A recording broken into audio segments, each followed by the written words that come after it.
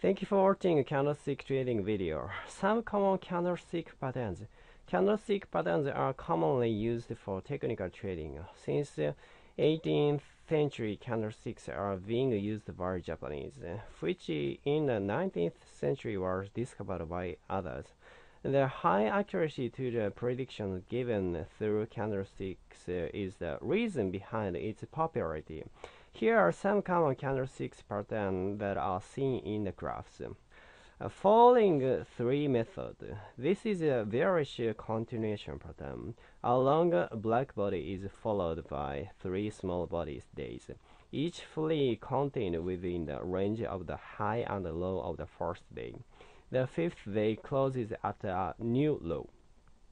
Downside Tasky gap. This is a continuation pattern with a long black body followed by another black body that has gapped below the first one.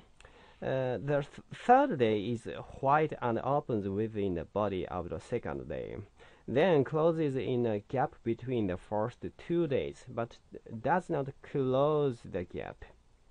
Inverted hammer. This is a one-day bullish reversal pattern in a downtrend. The open is lower, then it trades higher, but closes near its open, therefore looking like an inverted lollipop. Long day. A long day represents a large price move from open to close, where the length of the candle body is long. Harami. Harami is a 2-day pattern that has a small body day completely contained within the range of the previous body. The bodies are the opposite in color. Harami cross. Harami cross is a 2-day pattern similar to the harami. The difference is that the last day is a doji.